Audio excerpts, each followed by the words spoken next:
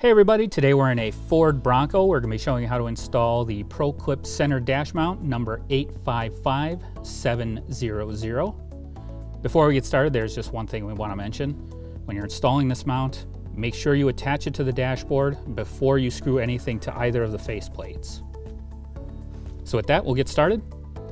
Now, this mount is easy to install, but there are very specific instructions you have to follow, so please pay attention. First, we're going up here into the defroster vent, and we're actually coming from the center. We're gonna count the louvers that separate the vents. We're gonna count this way 8. So 1, 2, 3, 4, 5, 6, 7, 8.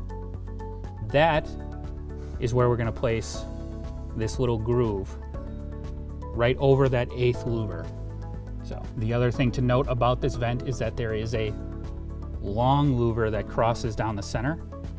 You want to make sure you get these little hooks into the front of that louver.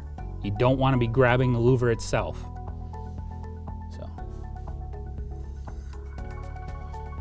So when we're going to insert this, I'm going to make sure I follow the front to get it into place. Once it's there, you want to press down until you hear that snap in like that. So now that the rear piece is in place, we need to get this lip down over the front of this piece of the dashboard. So we're going to need to pull and the mount will flex. So just get your fingers behind it and press down on the top. There we go.